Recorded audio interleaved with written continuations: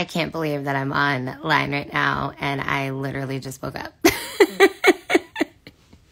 But you get to see my 12-year-old self and what I look like without absolutely no makeup early in the morning. I just wanted to come up really fast. I say that all the time, but I had to. I haven't been on here for a while covering anything that has to do with the full moon, and I thought that this was like the perfect time to do so. The full moon is totally in Leo right now, or technically it was at 7:30 Eastern time.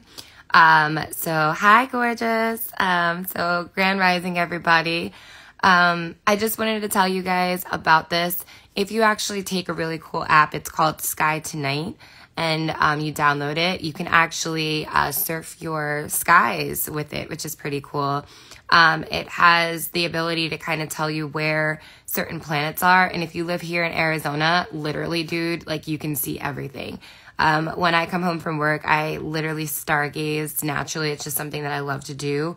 And I have been seeing Jupiter and the moon kind of playing together a lot, as well as Venus is rising all the time in the morning. It's really, really cool. So if you do live here in Arizona, you do have such an amazing opportunity to view so many planets using that app. And so that brings to the next point. Sky Tonight will show you that actually the sun is in Aquarius right now. And anytime, for those that don't know that there is a full moon, it's going to be where the moon is actually opposite on a 180 degree of the sun. And they're looking at each other directly. What this brings up on a more emotional level is it's pretty much the sun shining light in the elements of how it is placed, where it is placed on the moon, and shining it fully so that way you can open up about the emotions of where that moon is located as far as the sign, and then also as well as the house that is located in your birth chart. Now, the coolest thing that I've also seen is that now that I've been discovering more of Vedic astrology, Vedic astrology has showcased a lot more detail. And for those that know me and see me like at my job, or those that know me from just like childhood, or those that just know me from life, you know I'm obsessed with detail.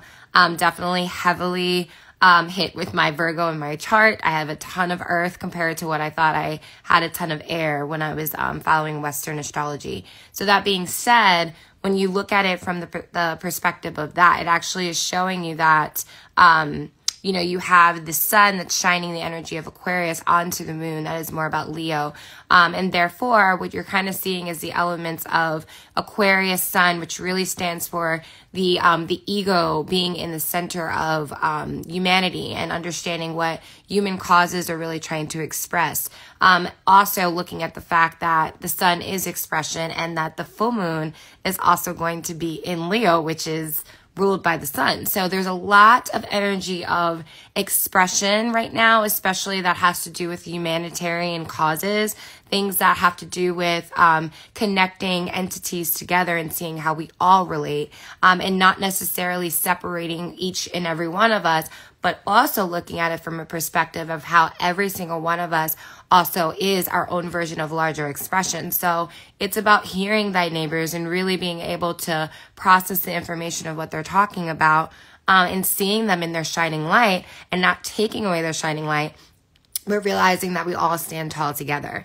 And as a greater voice is really what's going to bring a louder difference. And I think it's so cool, which is actually the inspiration that made me come on here, is the fact that we have Saturn really close to our sun right now. And I just found this out not because I actually looked at I never can say this name correctly, but Eumeris, I can't say the word. Excuse me. Morning burp. Sorry, guys. I can't say the word at all, but it's spelled Ephemeris, I believe. But it's basically like the full-on scientific map of where all the planets are located in the sky at this very moment, as well as you can also look at other dates like your born date, as well as event dates to see kind of where the planets were located.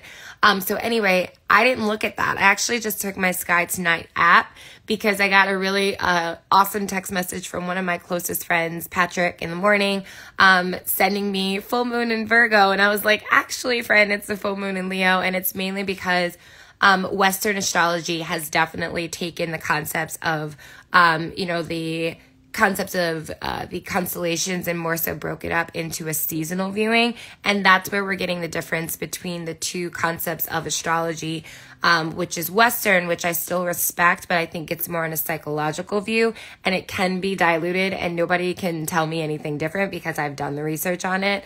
Whereas Eastern is really going into the deeper realms of it, breaking each sign up into what's called nakshatras, and then breaking those nakshatras up into padas. And so you have 12 different versions of a sign, which explains why no Leo or no Virgo are exactly the same. And it gets really detailed into it. And then looking at your moon chart is actually more prevalent and more excitable in the culture of Vedic astrology because it really taps into what our mind sees things as, which is a whole nother level of understanding how transits work. So even when you're looking out into how the full moon is actually, what is the word I'm looking for? Wow, just lost my train of thought. Connecting to you or affecting, that's the word I was looking for.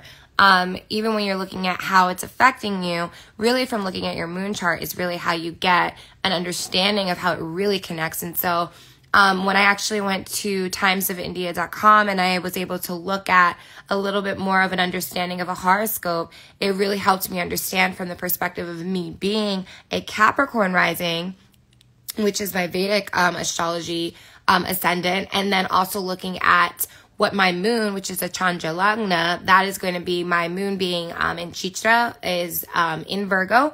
You take that that moon in Chitra or whatever your moon is, and you put that as your first house, and then you see your Chandra Lagna, which is going to be like your full-on moon chart. That also defines what your transits are. And if you get deeper into Vedic astrology, you'll start to see what's called Magha Nakshatra and Artadashas, which really gets onto time periods of your life. And trust me, it sounds very complex. And one thing that I can say, which I'm so glad that I am saying in a full face of no makeup, waking up in the early rising, looking at the sun out loud and really being able to process the information and being proud in my expression, is this. Things that mean something, things that really carry their weight are going to be complex. They're going to be detailed. They're going to be deep. They're going to have a depth that you're going to have to dive into. When things are surface and it's barely scratching the surface of that, it's very microwavable. It's quick information. The best way that I can explain this, I actually heard this from a podcast from Do the Work, with Sabrina Zohar, but she was expressing that you have microwavable relationships, and then you have crockpot relationships. And I feel like it's the same thing when it comes to information. You have, your microwavable information that's fast, quick, and doesn't really dive into detail. It's very Gemini energy, and not coming for Geminis, but just showing you like it's energy that is a little bit of the buzz. But then when you get into more Sagittarius, which is the opposite, ironically, that 180 degrees similar to the sun and the moon, at a full moon stance, it's like Sagittarius will dive into the information. It'll really get, almost submerged into it and really process it and wants to go to the horse's mouth and receive the information. And so when you're looking at really good information, that is more crockpot energy. It takes time to really process it. It takes long studies. It takes long observation. And there's more respect along the way for it, because when someone challenges it, that's when that Aquarius energy truly kicks in, where you can explain every angle of it because you've truly studied it as a scientist of nature. And we're all scientists. And that really brings me back into what my point is for this full moon, is that we are in an experiment together, and every single one of us in our Leo energy are really representing that character on stage that really has the ability to present itself and present whatever that character represents in its very nature. And because all of us have these storylines that are so special and so complex, it really gives us the ability to conjoin them together and figure out together, hi love, how are you? It really gives us the ability to, to form that information together and be able to create something that's a fuller story that everyone can relate to. And so it is coming to me in source to share this message that a lot of us are going through individual things right now of trying to learn how to get closer to our expression, trying to learn how to really focus on what makes us important, focus on what makes us special, and how to present ourselves to the world and how to be a part of the greater humanity. And a lot of times we have to remind ourselves that it is in our true complexity, it is in our true nature of being who we are and no one different that really makes us stand out to being that full character that we are designed here to be. And that in itself is such a refreshing thing that you can give the world. Please don't ever shy away from who you are. You are a part of the tribe. You are a part of the greater ecosystem just as you are. And by you being anything different is actually something that will take away from what this ecosystem represents as, because you're supposed to be who you are. You're supposed to be who you are with all the things that you have within you. You know, sometimes we have to have a talking to ourselves because we come from these backgrounds of, you know, very complicated childhoods or complicated clubs that we might have been involved in, or organizations that might have swayed us from really representing who we truly are. And we can miss elements of the greatness of ourselves because we hide those elements of ourselves because we want to be a part of the tribe. And in reality, you're already a part of it. In reality, who you are and your special pieces of what makes you beautiful is actually what will join the crowd even better. And it is the missing piece. It is that void that you're trying to fill in. So I want to share this part with you, and it's a little bit deeper, but again, we've already talked about depth, is the fact that whenever you're hiding something within yourself, it usually comes from somewhere in your life where you've had to hide an element of yourself before because there was fear of showcasing it and it made you stand out. And in many ways, you possibly could have also almost, I want to say, like, challenged or created a competition for people in your arena that may not have known how to accept those areas of themselves. Hi, Skylar. This is his morning hello. But they may have not been able to accept those areas of themselves. And because of that, you've learned to almost shun this special part of yourself. And in that hiding is actually what has now manifested into this version of yourself where you're trying to connect with the world by continuously hiding that part of yourself. And then you're feeling almost like there is a void. And then we start to look for that same thing that we're almost hiding from ourselves, or we are hiding from ourselves, in other people to bring that back out of us, when in reality it was already there. It was already so prominent and so potent. And it's almost like you're introducing yourself to so many different variations of people in this world to get that part of you back. So the very thing that you're looking for is you. The very thing that you're looking for in others, in organizations, and places of connection is everything that you've already had, but maybe parts of yourself that you denied in the process of trying to be connected to other people and being accepted and being given a stamp of approval. Well, friend, I'm here to tell you that this full moon in Aquarius, full moon in Leo with sun in Aquarius, looking at it, that happened at 7:30 this morning Eastern time. So for us here, Mountain Standard or Central, however you want to put it, depending on where you are, it was going to be at 5:30 in the morning, which will be very potent to be around for lingering for some time. There's a lot of emphasis on being disciplined in your expression, especially because the sun is so close to Saturn and it's looking at us. And like I said, I can see that in the app. All I did was pull up the Sky Tonight app. I shined the light on the sun, saw it was in Aquarius, and I'm like, yep, just like I expected. Western Astrology is reporting that we have our full moon in Virgo, which means that the sun would be in Pisces. And right now, with it being the 24th, we're in that cusp series of what they consider for, Western astrology, but in reality, we are right now still in Aquarius sun, and it can be, seen in scientific apps, so that just proves it. But the point is that being that Saturn, once I shined the app right onto the sun, I saw Saturn was so close. And so I know from studying astrology that when it comes to astronomy purposes of Saturn being so close to the sun, even though there's this beauty of expression, there's also this discipline that comes with it.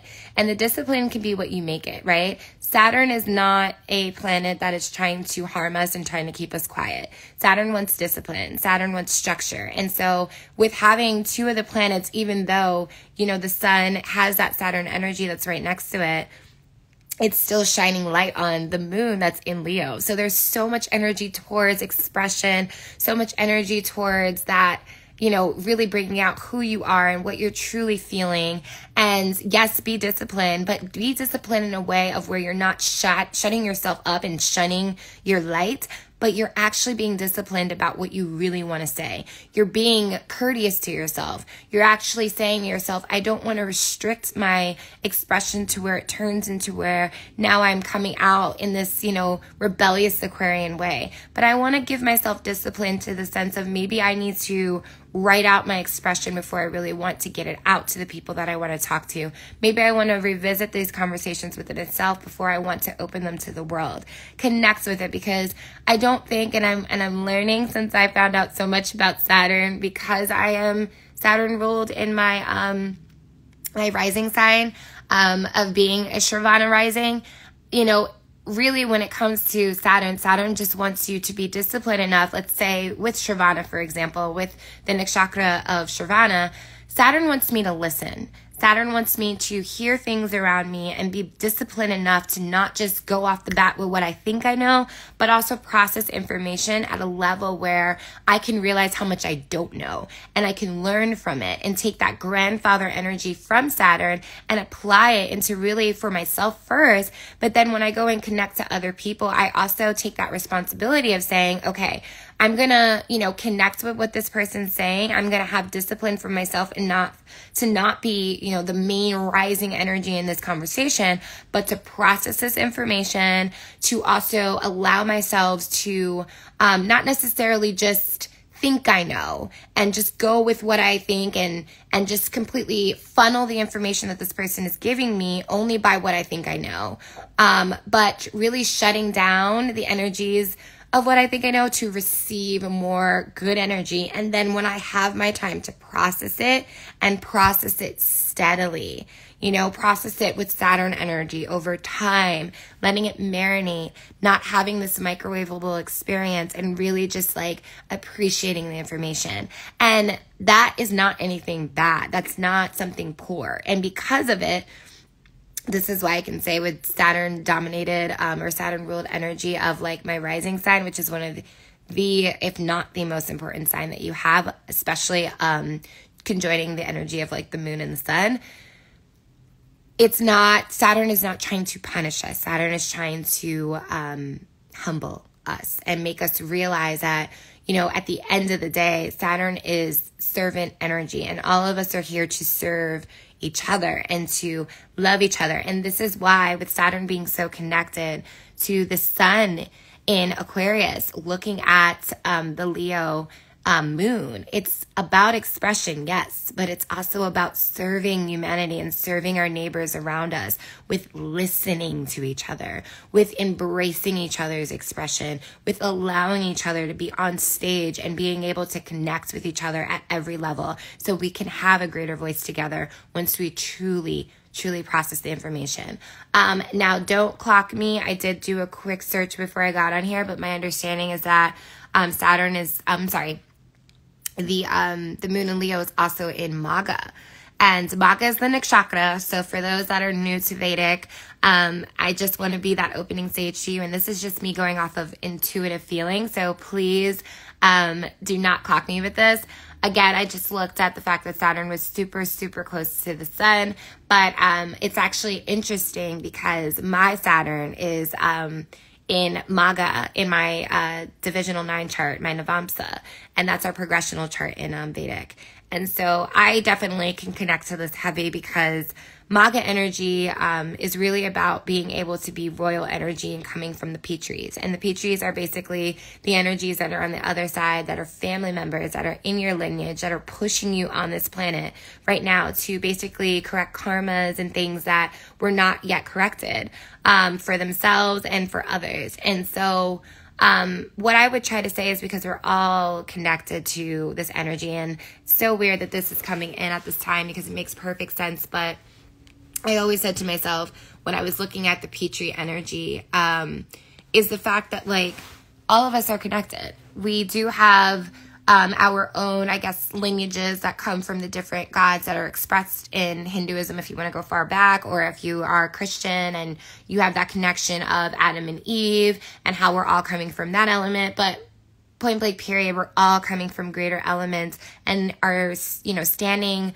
I want to say standing ovations, but in a way, yes, standing ovations of those particular entities in the future. And when I say standing ovations, it's because we are created from the hands and they are clapping for us. They're clapping for us to continue lineages and information that has been left for us to continue those pathways.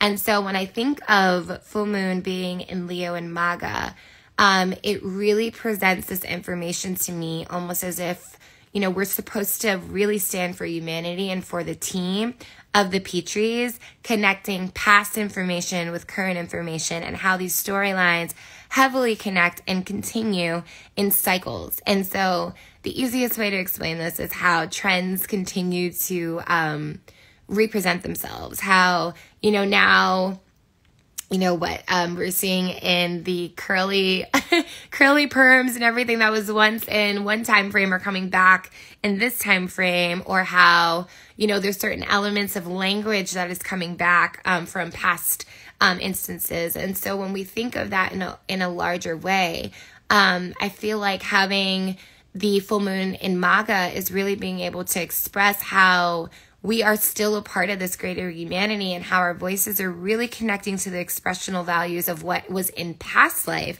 just as much of how they show up in modern day life in this time frame. And it's still speaking to the same cycles of energy, the same things that we have not corrected in our karmas yet as a greater humanity. Things that are going on right now in culture, that's going right now in community, that's extending out into, the world, and how all of us are speaking the same exact language on how it is portraying, going from atoms and molecules all the way out to stretching on how it connects to outside into our planet, to other planets, and etc. So really looking at how, if you look, let's say at an eye, and you look through an eye, you can go all the way down to its very molecules and then extend outward and see that same image of what the eye looks like in the creation of how, space looks like.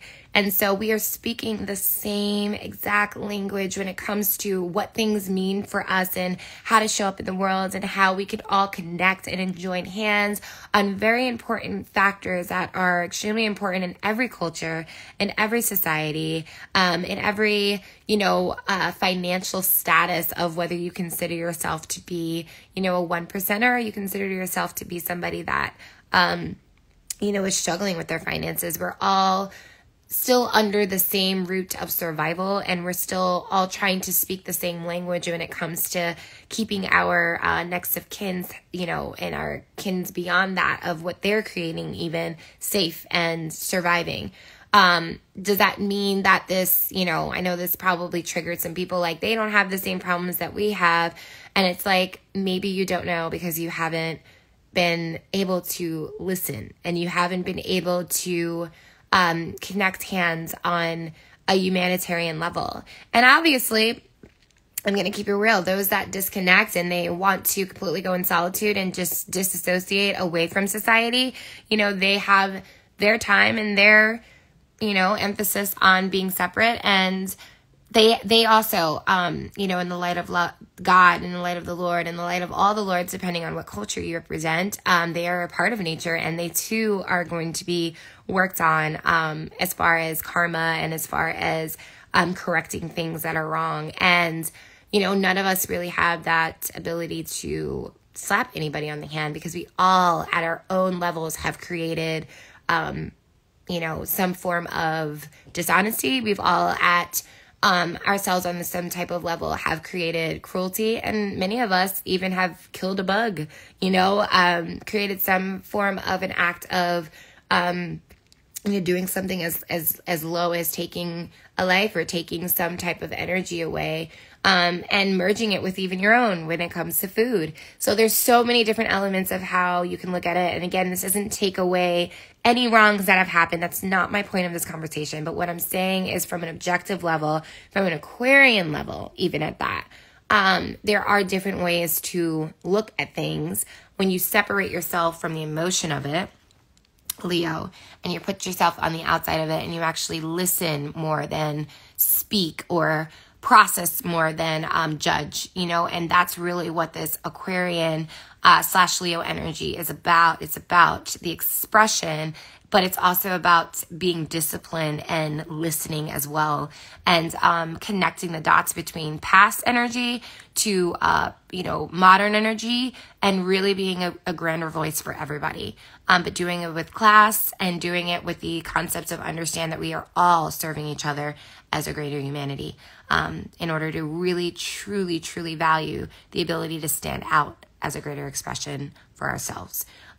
So in layman's terms, if you want to be heard, you have to listen. So yeah, that's really what I wanted to come on here and say. I hope this is helpful. There's a lot of information. It went by so fast, and I'm so freaking grateful, because all I could think in my head was, oh my God, I got to get to work. But I really want to be able to indulge in this energy and be able to leave a message up here, because I just feel like this morning, with my own reflection and things that I really wanted to connect to, it really challenged me. And, one of the things that I want to share really fast is that I have a very hard time sometimes coming from, my childhood, where I'm a talker, I have ADHD, I'm very expressionist, and there's sometimes even, I find people, because I have that very hypersensitivity, that are not ready for the conversation with me, because I go so freaking deep into things. But I am my own version of a scientist in life, getting messages from people that say, wow, you've helped me with this. Wow, you should continue with your messages. Your videos are so interesting. They're so powerful, or they've helped me in this way, or even seeing likes. It really does help me keep going, because a lot of times when I sit home at night, I'm fearful of the fact that I'm not touching people's ears, and that I'm not, that I'm coming off more as like an Instagram influencer wanting the buzz, which is not what I'm in this for. It's really about being able to spread the information that I found passion in, and something that has helped me. And, I've gone back and forth, in this because of the fact that, like, when I get home at night, truly, and if those that, want to take the time to study a little bit of nakshatras or know a little nakshatra information, I'm a Megashira rising when it comes to my divisional 9 chart, my Navasma, and studying so much information on people that have really taken the time to delve in. People like Claire Nocti, if you go onto YouTube, and she makes like these cinema versions of like or cinematic videos that are so powerful, of how she breaks up culture today, and how she breaks up celeb understanding, not necessarily to create this praise towards celebrities, but because they're so well known that their lives are pretty much on camera, so she can kind of bring up fascinating points about them, and how even in their work, how even in certain actors and actresses, how they might have a certain placement in their chart, and it showcases in their work so heavily, so prevalently, can't say that too fast, and so how a lot of these actors or models or singers might have similar styles of expression in their songs or in their writing or in their films, that all connect to these nakshatras, that they're so they have such prevalence in their birth charts, and it's wild. And so Megashira for me really has to do with connecting to a lot of Genesis concepts, or Adam and Eve and Lilith. And for those that have really followed me along the way, I have been so heavily into the story of Lilith, and I find it so fascinating. And so it's interesting, because as I'm watching this, it's hitting the areas of myself where I'm realizing that I'm not alone when it comes to searching this fascinating and complex world of astrology, and how it ties into, even when you step out of Western culture, it ties into even Hinduism, and, you know, if you only obviously go but so far, even some Buddhist understanding. And I'm sure when I search Chinese astrology, it'll connect to their culture. And there's even different versions of like African astrology and connecting to that nature. And so like there's so many versions of it. And I think that when we get out of the element of ironically psychological astrology, which is very Western, which we are very psychological in Western nature, we start to get into how science and spirituality actually connect. And so when we think of astronomy, which is the study of the planets, and how it turns into astrology, which is the study of the planets and how it affects society on the planet, how it affects, you know, nature on the planet, not even just with humans, but society, including the entire ecosystem, animals and, you know, humans, and how they connect, and all of us are connected to the stars, and, you know, as above, so below. And when you start to see how it all connects, because you have now, you know, separated from this understanding, this just four walls of just psychology, and now you're stepping into science and spirituality conjoining to, you know, have a baby and have information really connect. And that is when life was just truly so powerful. And so the reason why I brought up the Magha Nakshatra energy is because a lot of times, you know, I find paradise, or I find, you know, my dream state and my true meditative state to be when I come home and I just delve into this information.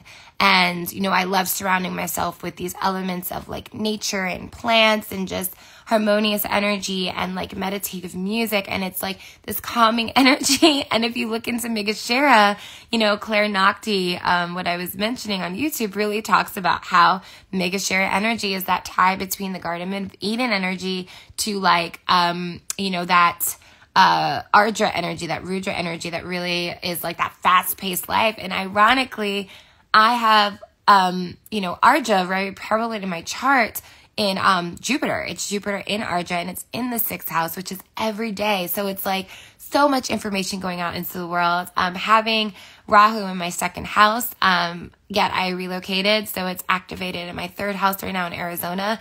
I am a salesperson, and all this information of Ardra is coming out into the world, and it's like it's hitting the areas of my birth chart where it's allowing me to have financial pluses from it, you know, having goals and being able to make them and etc. But when I come home, darling, that Magha Nakshatra is strong. It's wanting to connect and just dive into this beautiful world of just nature and calming sounds and puppy smiles and all the things that have really been able to give me access to true what love means to me. And so I say all of this because I woke up in the morning and I was like, oh my God, I have so much that I want to do, and I have so much I want to share, and I just hope it's reaching the loving energies of others. And I just had to go deep, and I had to go deep, and I had to go deep. And I'm like, Suki, just because you don't get enough likes, or just because you are not getting enough hits on your video, doesn't mean that your video and your content is not important. It doesn't mean that, you know, you're not helping people around the world, even just helping one, like my friend Patrick. Thank you so much to my friend Patrick, by the way. We had a beautiful conversation last night about it. And, you know, it helps me really understand just because you're helping one person is enough. And, ironically, Patrick just like loved one of my images. So I hope he gets to see this. I will make sure that I tag him, when I write the caption. But, I just want to say, like, that's what it's all about. It's about talking to friends and talking to loved ones that really share an understanding of what means something to you and how you can express yourself truly to the world, because you are a part of the tribe. You are a part of greater humanity. And if I didn't have people like Patrick or friends like, you know, my friend Tamara that I talked to the other day about, you know, things that I was concerned with, or my friend Diamond that I talked to, my friend Sherelle that I talked to, and so many friends of mine that I connect to on a loving level that will dive into that paradise with me, you know, lose time and really just vibe and not be so strict about our Druid things that are related to Rahu energy, if you get deep into Vedic, and really just blend into what life is when we're all conjoined together, when we're all, you know, holding hands. Life is just so beautiful, and they just remind you that your expression truly matters. And, you know, they remind you to be disciplined about it and to really make the video or make the cookies. I'm laughing because it reminds me of Tamara. Make the cookies and, you know, get prepared for the things that you really want in life and get your schedules together and get your, you know, your taxes together. I have another friend that's trying to get that done, and just, you know, have those friendships that you can really connect to this energy and be heard, of course, but also be the friend that listens, and also be the friend that connects the dots for the other friend. And so you can truly evolve together into a greater light. So much energy, so much information, but there is an element of just naturalness to this video. I wanted to come up and you guys can see, like, this is my playful energy. There is no part of me that is trying to hide myself into this, and you're seeing me early rising. You're seeing me at 10:10 right now, which I do have to go, and I have to go put on my makeup on because I have work to get to, but I just wanted to share this because I needed to get on here, and I needed to root for myself again in the elements of who I am. I talk a lot, that is who I am, but the information is out there, and it's at your time frame and when you want to hear it, and that's what's beautiful about it. And if these videos are doing well for you, even if you forget to like, even if you forget to comment, you know, which I would love, but still message me if they're connective. I would love to hear from you because I want you to be able to voice what you feel, and for me to allow myself to lend an ear for me to listen. So thank you so much, friends, and I hope you have a beautiful Saturday. Happy full moon in Leo, and have a beautiful time expressing yourself and also listening. Okay, enjoy. Bye, guys.